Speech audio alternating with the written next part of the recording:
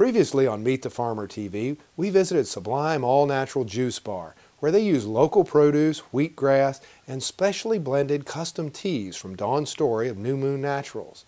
Today, she'll take us to her mushroom supplier, Mark Jones, at Sharondale Farm in Cismont, Virginia. He'll show us how he grows mushrooms, his permaculture experiments, a couple of grants he's been working on, and even bioremediation using mushrooms. So Dawn, here we are drinking some of your prototype teas. So we're guinea pigs now, right? That's right. So if I start growing horns or, you know, a tail or something, okay. Okay, so tell me about these three prototype teas that we're testing here. Okay, well, one of these is more of a heart tonic, and reishi has many properties. You're building a special grow room or a grow building? That's correct. You call them stereoclaves? Or autoclaves, yeah. Autoclaves? They're the power use, and you know, I can fit around 40 pounds of bulks of grain or sawdust into each one of those.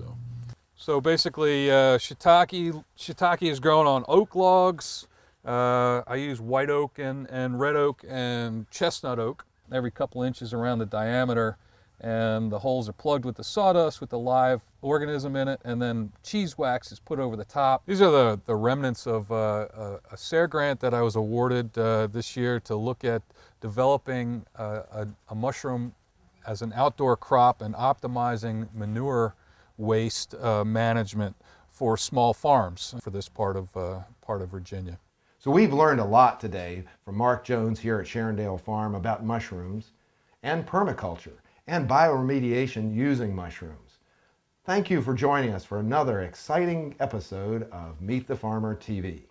For additional information and extended versions of this program, visit our website, www.meetthefarmer.com.